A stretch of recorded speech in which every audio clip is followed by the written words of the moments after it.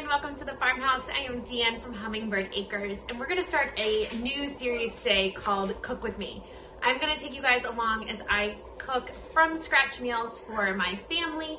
We are a family of 6 and always have guests over for meals, so I'm going to take you along as I make some yummy from scratch meals. Once a month we get together with a group of my friends from when I was a teacher. There are 4 moms and 11 kids, and basically we all meet here at the farmhouse. We let the kids play and basically destroy the house, you could say. And the 4 of us moms get to catch up and just get some mom time.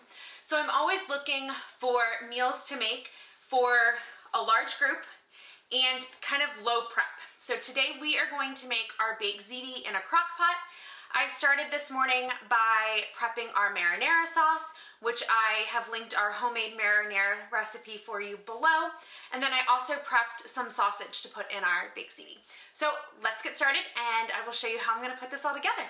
All right, so we are going to work on the cheese for our Baked Ziti. So I'm gonna add, and I'm doubling this recipe because we have lots of people coming over for dinner. So this is going to be 8 ounces of soft cream cheese. And then I need half a cup of sour cream.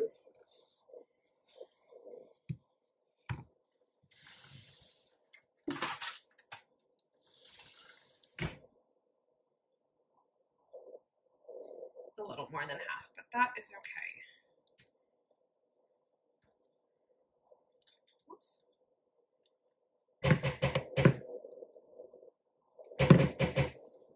The next thing we need is 1 cup of ricotta cheese.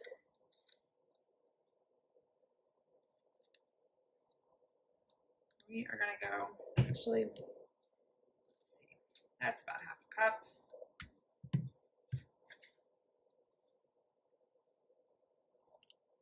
I don't want to get the spatula dirty because I'm not going to use this whole container. So that looks like a cup.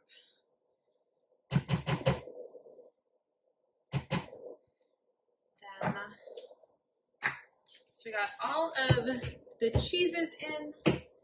We are going to blend this up.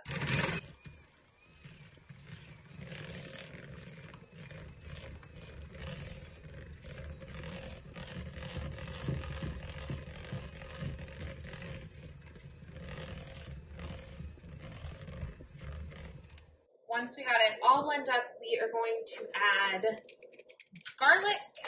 Whoops. I'm going to add 2 cloves of garlic, and a teaspoon is 1 clove. So 1, 2 cloves of garlic. And then we are going to add a cup of fresh basil.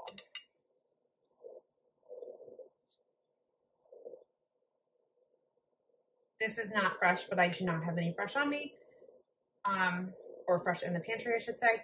So this is from our garden. So that's what we're gonna use. And then blend all of this together.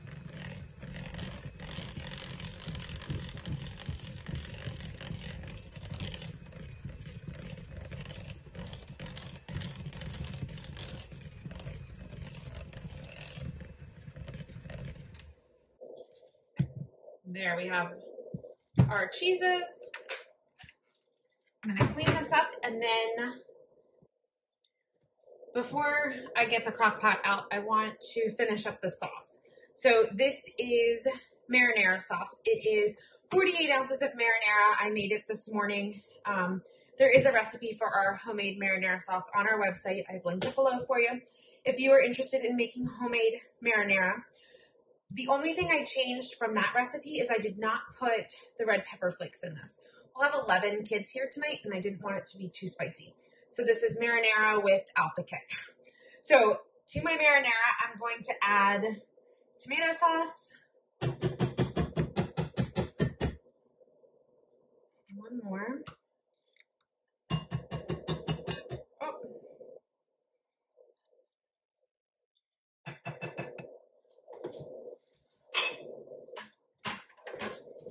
And I'm gonna add some water. Gonna stir this all up.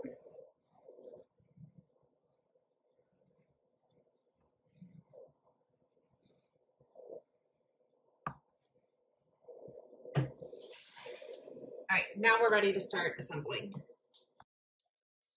To start, I'm going to put 3 cups of our sauce into the bottom of the crock pot.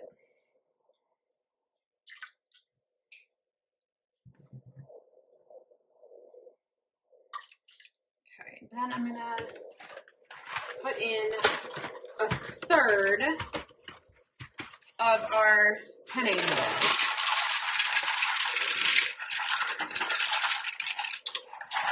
I'm gonna go with that. And then I'm going to dollop some of our cheese mixture on top.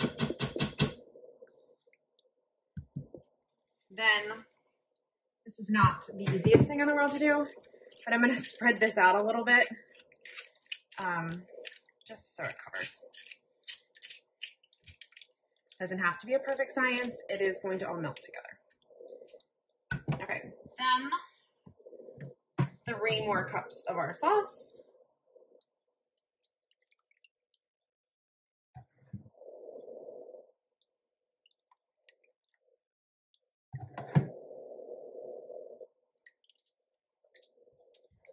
More noodles.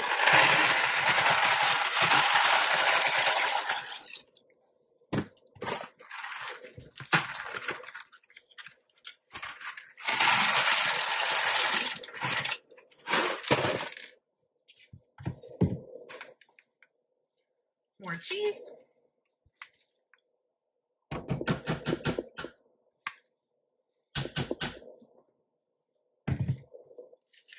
So I've spread it out again. Not the easiest to do, but just do your best. Okay. More sauce.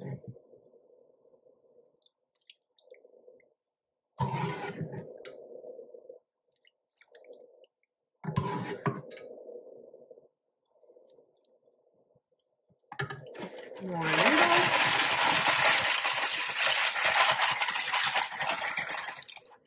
I'm just gonna finish this off. So then I will finish off our cheese mixture.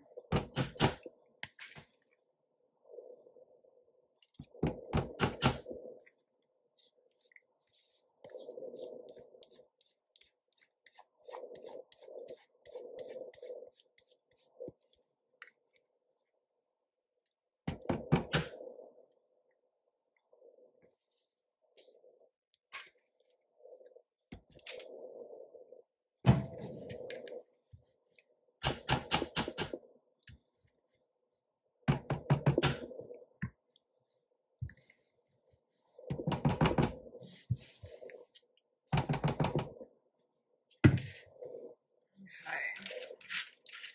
Spread this all out.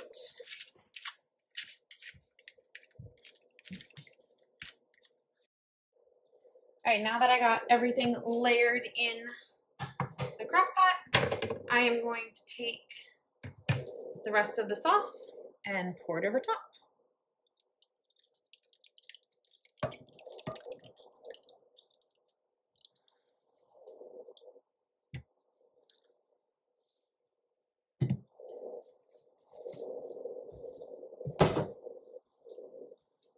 Oh, we got a noodle escape.